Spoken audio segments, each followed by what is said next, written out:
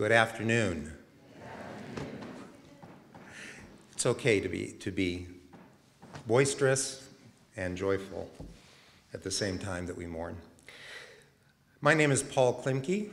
It is my privilege to be here with you today for this time of remembrance, this time of sadness, this time of mourning.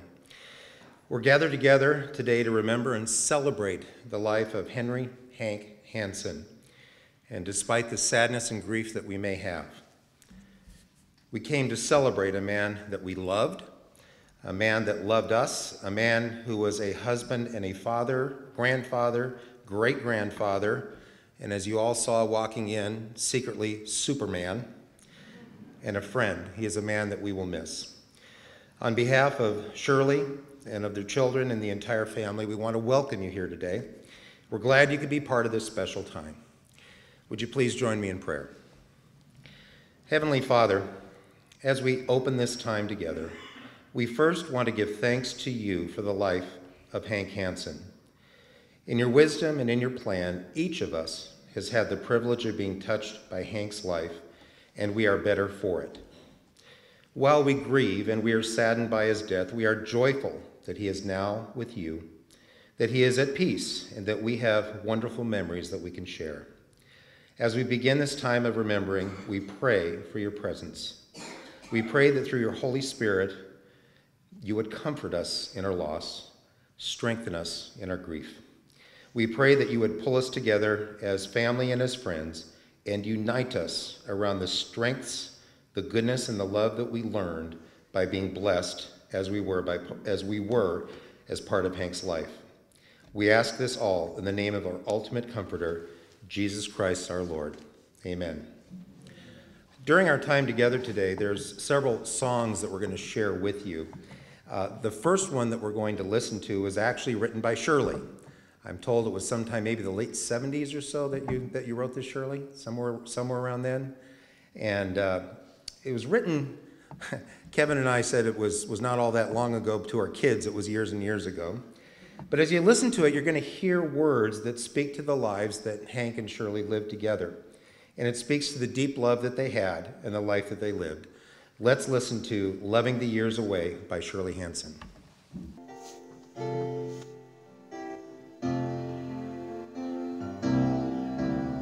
I look at you across the table,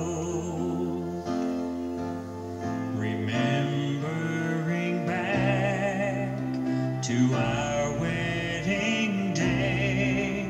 Your smile, your touch have meant so much while loving the years away. Loving the years away. Close to you, staying true day after day. Through the years, come what may, we will stay this way. We're loving the years away. Time has touched your hair with gray, but time can't erase our love of today.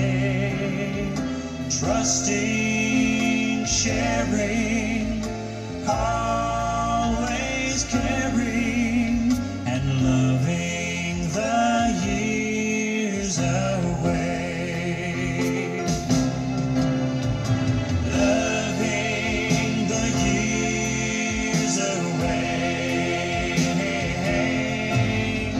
Close to you, staying true day after day. Through the years, come what may, we will stay this way. We're loving the years away.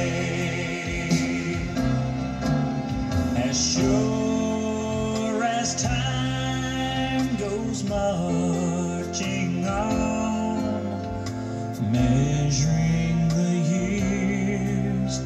each one day by day.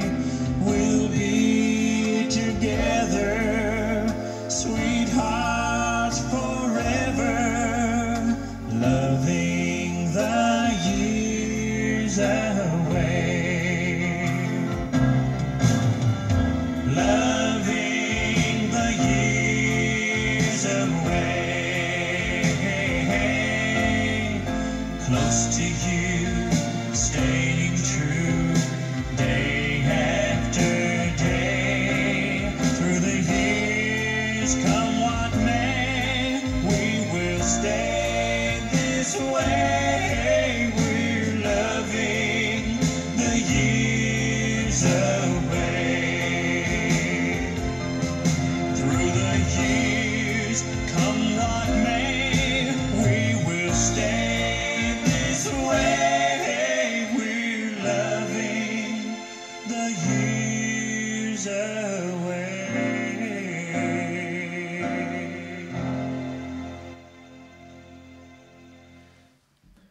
I'm going to share with you some wisdom from the Bible, the words of King Solomon, given to us in the book of Ecclesiastes, starting chapter 3, verse 1. I'm sure you'll recognize it. There is a time for everything and a season for every activity under heaven. There's a time to be born and a time to die, a time to plant and a time to uproot, a time to kill and a time to heal, a time to tear down and a time to build, a time to weep and a time to laugh, a time to mourn and a time to dance, a time to scatter stones and a time to gather them, a time to embrace and a time to refrain, a time to search and a time to give up, a time to keep and a time to throw away, a time to tear and a time to mend, a time to be silent and a time to speak, a time to love and a time to hate, a time for war and a time for peace. Now, if you're of my generation, you might have thought that that wisdom was originally brought to us through the 60s rock group The Byrds and their song Turn, Turn, Turn. But as usual, God's wisdom is actually much more timeless than that. As we come together today, we're in the midst of a couple of those times or those seasons. For Hank, it is a season of passing from this life to the next. It is a time for him to put down his struggles and to pick up his reward. It is a time to stop living in a body that, like all of our bodies, puts limitations on us as we get older, and begin the race in a brand new body without illness, without weakness, and without limitation. We know this because we know Hank placed his faith in eternity in the hands of God our Father and to the cross of Jesus Christ. As a believer, there's no doubt and there is no uncertainty. There is only the positive certainty of an eternity with the Lord. 1 Corinthians 15 reads in part, "For since death came through a man, the resurrection of the dead comes also through a man. For as in Adam all die, so in Christ all will be made alive. O death, where is your sting? The sting of death is sin, and the power of sin is the law. But thanks be to God. He gives us victory through our Lord Jesus Christ." For our dear friend, father, grandfather, and Shirley's dear husband of over 66 years, this is his season, moving forward into glorious eternity, and we celebrate that. For those of us that are left behind with the memory of Hank and of all that he meant to us, it's a different season. As I just read, there is a time to weep and a time to laugh and a time to mourn and a time to dance. And that is this time. It is a time to weep and a time to mourn. Too often in our society, when we face death and we try to push ourselves forward, only looking at the future, trying to get all of this behind us, that's a mistake. It's a time to be sad and a time to cry. Yes, you will miss your husband, your father, your grandfather, your great-grandfather. We will miss Hank. We need to embrace that and to experience that and to comfort each other as we go through it, to provide the support that we need. But we shouldn't ignore it. That's why Scripture ties immediately that this is a time to laugh and a time to dance. Through memories and through the pain, we can remember lots of wonderful things that can make us laugh and feel like dancing. I won't. That's been requested. No dancing for me. It has been my privilege to witness the fruit of Hank and Shirley's life in terms of their offspring. I've officiated at several of his grandkids' weddings. You guys are here. Good to see you again. I've watched on Facebook as little ones have been born and grow. And when these little ones come along with each birth, we are excited in its occasion of great joy and thanksgiving. There is so much to be grateful for, and if you don't have grandkids yet, when you do, you're going to get it. Ironically, with each birth, though, comes also this stinging reality that each new life is coming into the world that does have pain, suffering, struggles, trials. Life's lessons are taught through toil, labor, and suffering. And one of those lessons is life is brief, very brief, and death ultimately comes to us all. In our time of sorrow and sadness, we can remember the example that Hank has given us and the commitment of his life to his friends and his family, his strength and love that we got from him. And we can continue on. There's another song the family would like to share with you. It was one of Hank and Shirley's favorites. Let's listen to this song, Because.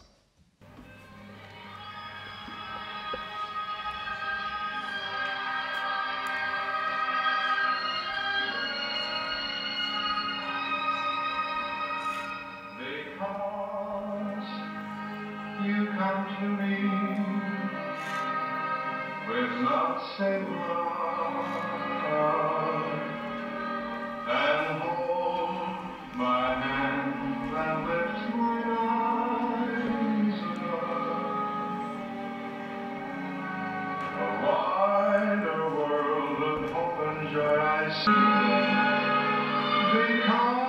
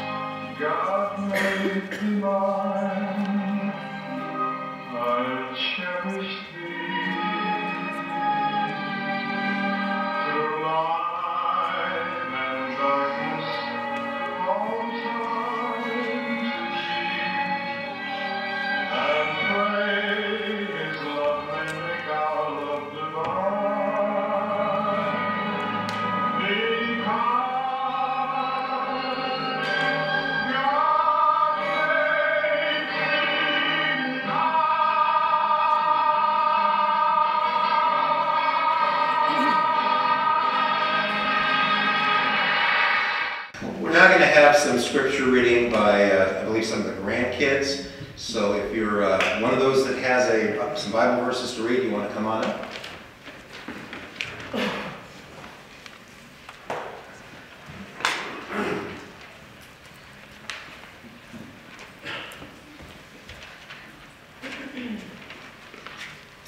A reading from Psalms 23. The Lord is my shepherd, I lack nothing. He makes me lie down in green pastures. He leads me beside quiet waters. He refreshes my soul. He guides me along the right paths for his name's sake. Even though I walk through the darkest valley, I will fear no evil, for you are with me. Your rod and your staff, they comfort me. You prepare a table before me in the presence of my enemies. You anoint my head with oil, my cup overflows. Surely your goodness and love will follow me all the days of my life. I will dwell in the house of the Lord forever. I'm going to read from Romans 14. For none of us lives to himself, and none of us dies to himself. For if we live to the Lord, and if we die to the Lord. So then, whether we live or whether we die, we are the Lord's. For to this end Christ died and lived again, that he might be Lord both of the dead and of the living. As I live, says the Lord, every knee shall bow to me, and every tongue shall confess to God, so that each of us will give an account of himself to God.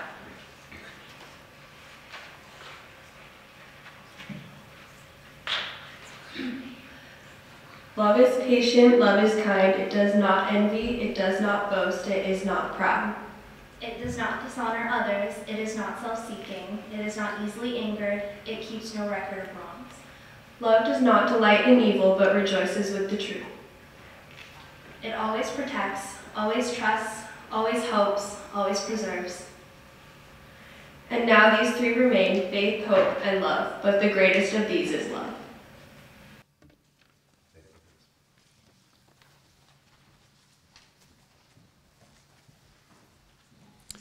We're now going to have a song presented to you by Charlotte Kirshen. And I believe Charlotte is Hank's niece, right?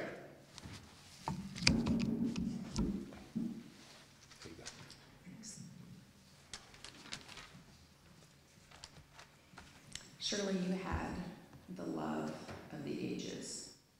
We all aspire to be like you and Hank. You know, the only love I can think of that tops that is God's love for us. So just blessing you today.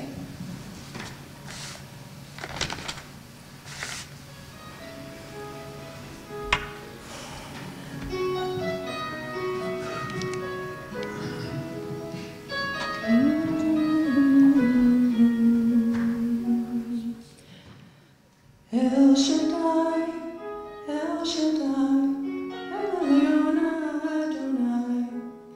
Age to age, you're still the same by the power of the name.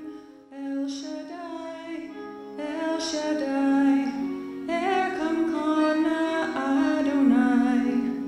We will praise and lift you high, El Shaddai. Through your love and through the Ram, you saved the son of Abraham. Through the power of your hand, turn the sea into dry land. To the outcast on her knees, you were the God who really sees. And by your might, you set your children free. El Shaddai, El Shaddai, El Elyon Adonai. Age to age, you're still the same by the power of the name. El Shaddai, El Shaddai, Erkamkana Adonai. We will praise and lift you high, El Shaddai.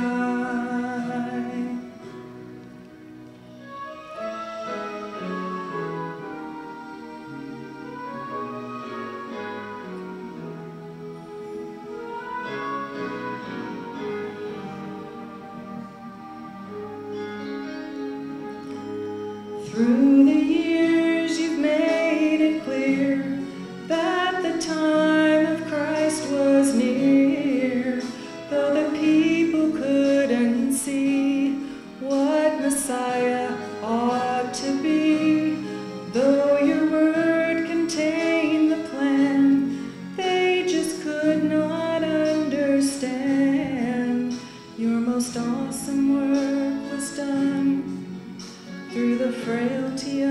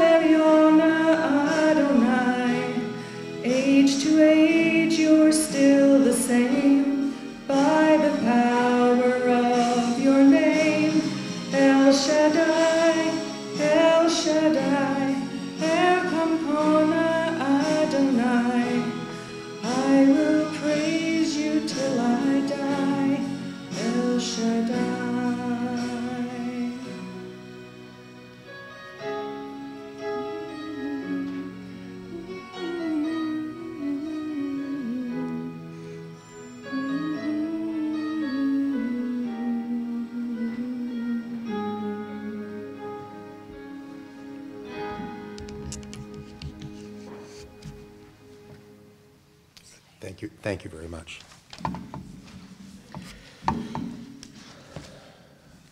We'd like to have some time now where you can share your remembrances of Hank, of your father, of Granddad, I think was what he was called, right? Granddad?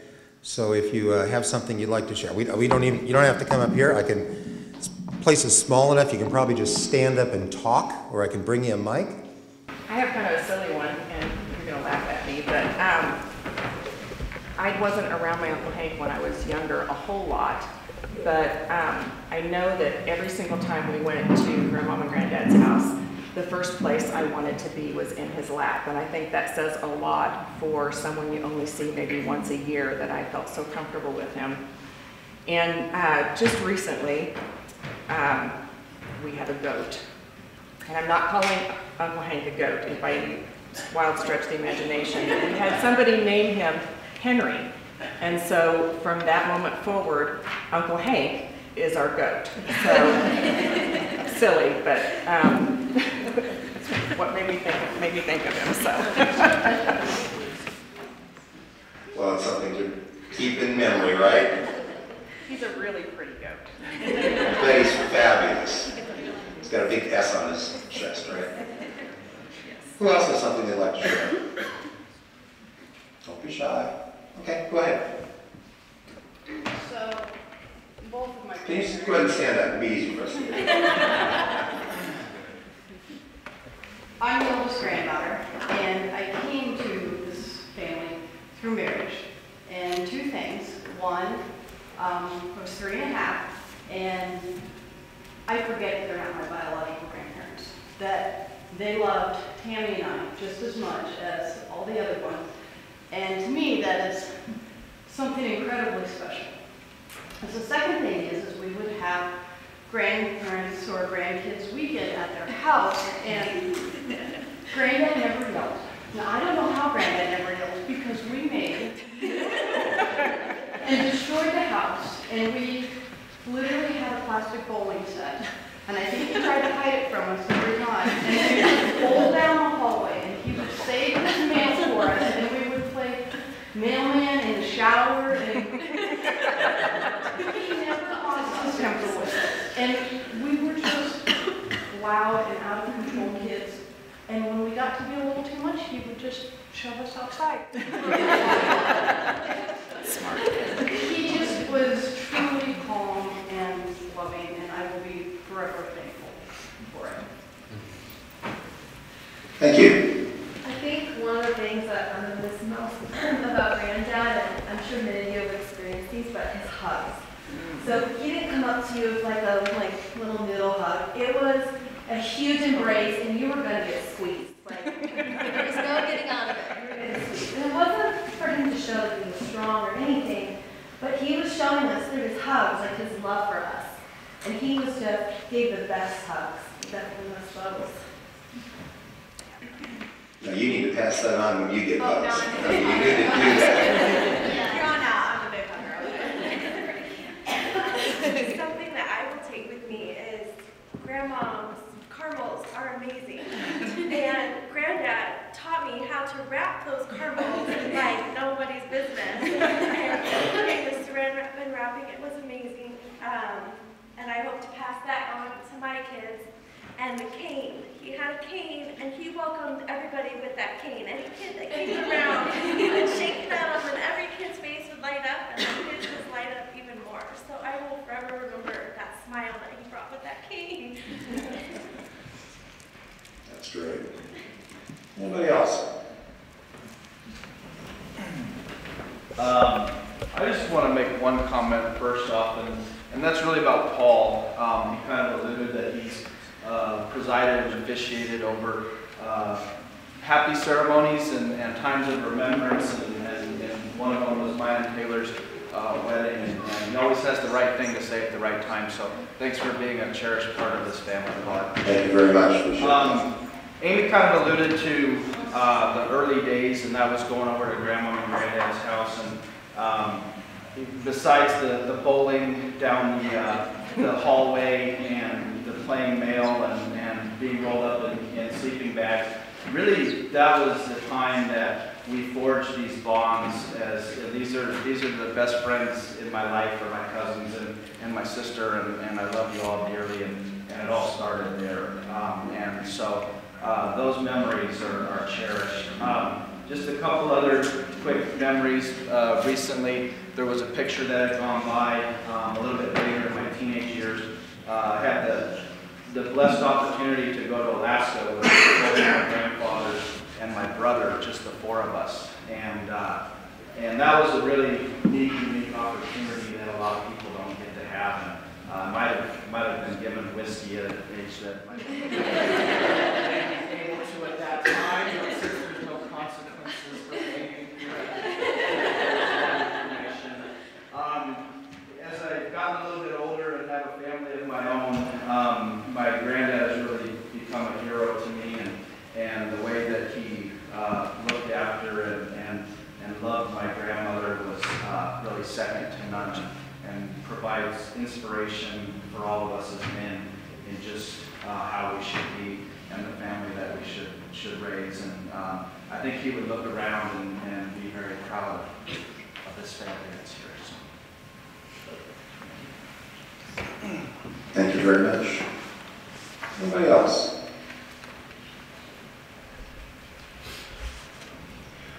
I just want to, Kevin, go ahead. Well, I'm Kay. I'm Shirley's one of her sisters. We have other family members here, and I remember Henry when I was small, and we always, loved to be around, and I guess he kidded us a lot. But as I became a teenager and we lived closer together, we had a lot of experiences. But one of the things I remember is when I babysat Debbie, Dorcas, and Kevin, and Hank would come and pick me up in that red car. I don't know what it was, at a 55 something rather, I don't know, and bring me down to babysat. But when he would come home, the first thing I would do is fix him eggs. He loved my eggs. Shirley made hard, nasty eggs.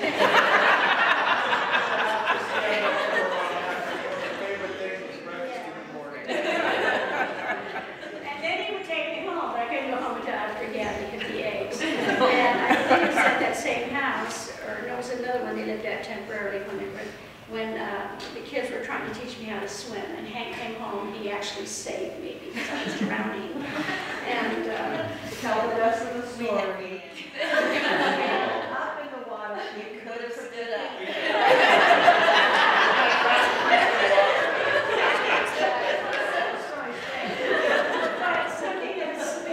Besides, there's just so many things. I love Henry so much. And but I don't know how many years ago, 50 years, Connie and I were talking about this morning, and I don't know how it started, but Henry loved jelly beans, and so he got jelly beans from the Easter Bunny every darn year, whether it came locally or through the U.S. mail for Easter. And just a lot of memories, and he was a wonderful man. We will miss him. Thank you so much. Anyone else? Kevin's going to come up, or some of the kids are going to come up and share something. I just wanted to make one other comment. And again, Christopher, thank you for that nice compliment. I really, really appreciate it. It's an honor for me to participate in this way. My girls are going to save me while they're going to do it. They're going to what? They're going to do it. They're going to save me. They're going to save you? Well, I figured as much, because you need a lot of saving. That's for sure. Just the two things that come to my mind listening to this story is, number one is, as you guys have your families and get older, these are things from your parents and grandparents that are really important to carry on as much as you can, to remember who they were, to remember who they are, to remember things that were important. That's very, very important, because that's solid tradition. And the other thing is that, and I think I probably said this in a couple of your weddings, one of the single greatest factor I've seen in making marriages last is, where did the parents come from? And you have such wonderful examples in your family of long, solid marriages that bodes very well for all of you. So it's a great legacy. Your family has an incredible legacy. So, girls? Awesome. This is a tribute that our dad wrote about his dad, our granddad, in memory of Henry Hank Gene Hansen.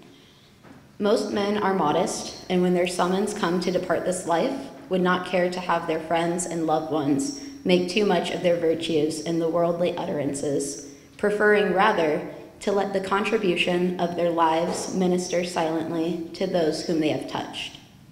Nevertheless, we are not willing to let some of those thoughts of our hearts go unuttered. Hank Hansen lived a good life. He lived among us and touched our lives with the contact was for our good. He has left an empty spot in our family and the communities he loved so much.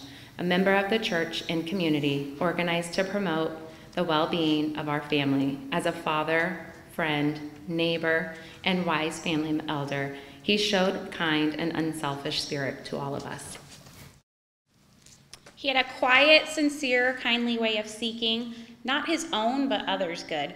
So many times, I recall the many times he filled in willingly to help family, a neighbor, or perform a Christian deed. Family and friends that knew him well will say he never missed an opportunity to help them. At the church, a total stranger, in every way possible. Hank was a kind, loving father, grandfather, great-grandfather, neighbor, and friend in family, social, and Christian life. Henry Gene Hansen will always remain a living asset to the family members, friends, neighbors, and church he touched and loved.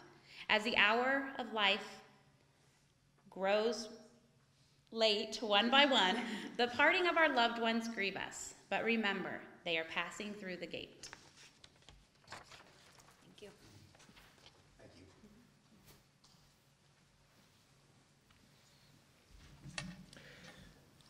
Henry Gene Hansen was born on May 1st, 1926, near Innavale, Nebraska, the son of Alf Eli Hansen and Aletha Ollie Campbell Hansen. As the second oldest, he outlived his brother Glenn and sisters Joanne, Catherine, and Donna. As we can see by the honor given to him there with the American flag, he was an Army Master Sergeant with the Service Troop 8th Cavalry, honorably discharged at Fort Beale, California on the 25th of December, 1946. He was awarded the Asia Pacific Campaign Medal, the World War II Victory Medal, and the Army of Occupation Medal.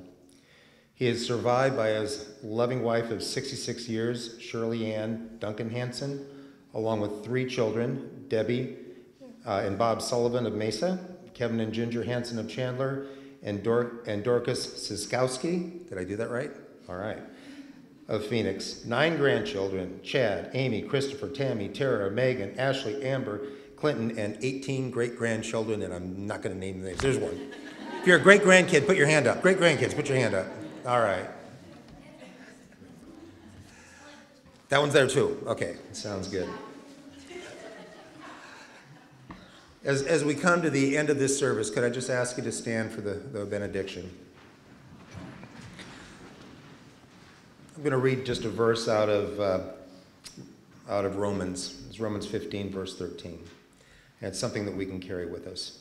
Now, the God of hope will fill you with all joy and peace in believing, that you may abound in hope through the power of the Holy Spirit and in Christ our Lord.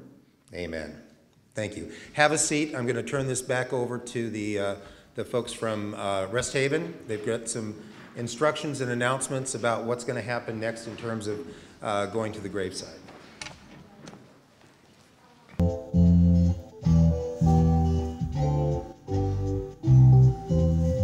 I don't need fair weather, sunny days where skies are blue, but I like rainy mornings when I'm lying close to you.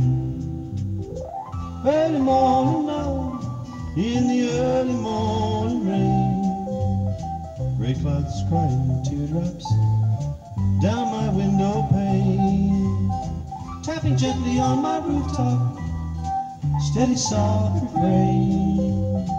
Early morning love, in the early morning rain. So let the storm clouds gather. We're seeing more and more people that served that great time in our country that are going to their final those of us that I wasn't alive then, I was born sometime after that, but to remember that. It was an incredible time, absolutely an incredible time. And so many people sacrificed so much during that time, not just the men who fought, were wounded and died, but the families back home. And I think that we need to, especially those of us that have grown up in the generation that followed the war, need to always be thinking about that and be grateful. He served and was discharged at 20 years old. What? He served and was discharged at only 20 He's 20 years old. Yeah, he was served about 3 years, right? So he went in at 17, somewhere about that? It's 18 months. Yeah. So, amazing stuff. My father served in World War II as well. It was kind of interesting. He was on board a ship, the USS Dayton, and I actually posted a note on the families of USS Dayton, and I had the son of his commanding officer reached out to me, and he said that he had also heard the story about how my father and a couple of his shipmates made some raisin wine, climbed up in the gun turret, were drinking raisin wine and playing poker, and somehow my dad fell overboard. So that was one of those things that when I was young, the story was he fell overboard. Then I was up in the gun turret fooling around and he fell overboard. And then I got a little bit older and I was playing poker in the gun turret and I fell overboard. When I was about 20, I got drunk in the gun turret and fell overboard. So, funny thing how fathers are. So we're going to get started. Yeah, go ahead. Paul, can I say a few words? Absolutely, Bob, please. This was a very kind and special man. Losing Hank, I lost a father-in-law, a friend, and in some ways I was closer to Hank than I was my own dad. I think most of you know that we had a home in Nebraska that we would go to every year, and I was very fortunate in that I was able to learn about Hank's early life and Shirley's early life. We saw the schools when they went to school. We went to the church where they went to church. We went to the church that they were married in. And not only were we able to do that, but our children and our children's children were able to do that. But this kind and loving man, and that's really what he was, had such a positive influence on everyone's life and everyone that he touched. I personally know that there's not one person here that at some point in time is not going to shed a tear. It's not going to feel a sadness. It's not going to wish that he was here to provide guidance, to provide help. It never ceased to amaze me that anyone could live their whole life and honestly never say anything bad about anyone. And that was Hank. That was the way he was. He could find the good in any person. He could find the good in any situation. He accepted all of us for who we are, with our faults and without. And I have to tell you, I'll keep this somewhat short. For me, this particular day in our lives is like putting down a book that you just don't want to read. You know, you just want it to go on. You want to be able to see what the next chapter holds. And there's more chapters. We know that. We all know that. But there's a sadness and there's an emptiness in my heart today, and for my wife and the rest of the family, that unless you knew Hank the way that we have, and I know many of you do, you can't really know what we lost, because he was an extraordinary gentleman. Heavenly Father, the death of someone we love and care about is like the death of a part of us. No one else will ever call out from within us quite the same responses and the same feelings or actions or ideas. Their death is an ending of one part of the story. Lord, as we look back over Hank's life, we ask that what we have received from him, his lessons, his stories, his character, that we would truly appreciate, honor, and remember. That we would continue in our own lives and continue in our own lives and what we must lay to rest now and move on. Our love for Hank reminds us that our sharing in one another's lives brings us both support and pain. Our being parted from him reminds us of our own mortality, and that your love, O Lord, is in fact very eternally enduring. We thank you that our love for Hank draws us together and gives us a new appreciation of one another and of the beauty and fragility of our relationships, which mirror your grace and goodness to us. Father, time's tide may wash Hank's footprints from the shore, but not our love for him, nor the influence that his life has had upon our own, nor the ways in which they will ever be a sign for us of those things which really matter, which are eternal. Hear our prayer, our Heavenly Father. Amen.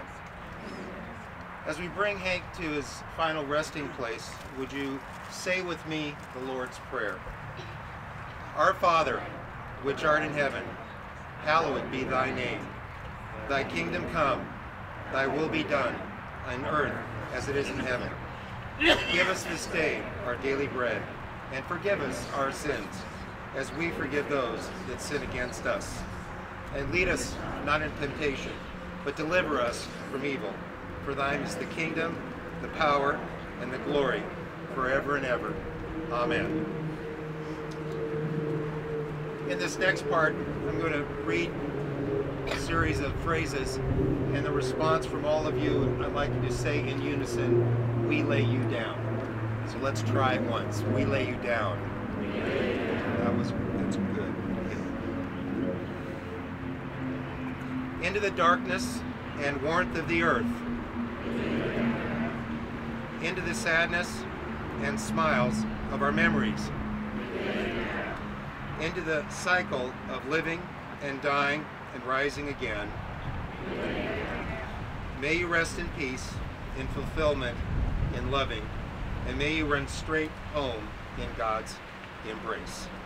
He was one of the last group to do that. Where you could actually just he come patrolled the streets of Tokyo after the war on horseback. Really? That's amazing. I didn't One know other that amazing happened. thing about my dad Yeah. was that he was a telegrapher for the railroad, Burlington Northern Railroad. Okay. Wyoming, Nebraska, Dakotas, up through there.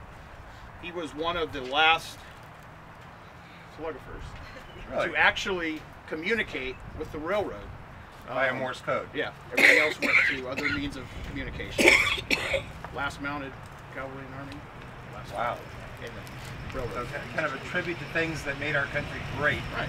So, now did he ever teach you guys Morse code? No, but interestingly, when he got upset, he would tap. He would tap. Oh, really? Things he wouldn't let his mouth. Things he wouldn't let come out of his mouth was this thing. So if we had a recording of that, we might be surprised. I don't think. I'm not gonna. Not now. Not here. Not here. Not now. Okay.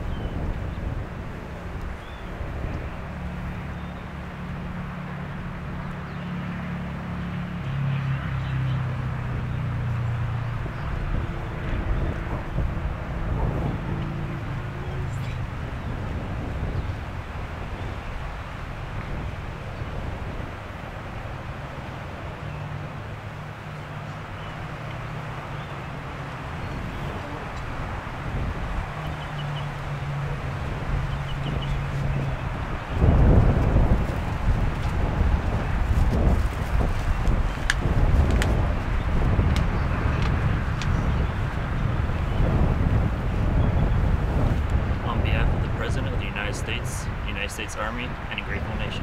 Please accept this flag as a symbol of our appreciation for our loved ones' honorable and faithful service.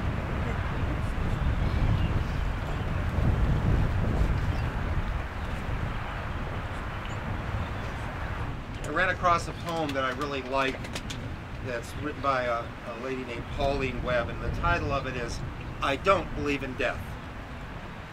I don't believe in death, who comes in silent stealth.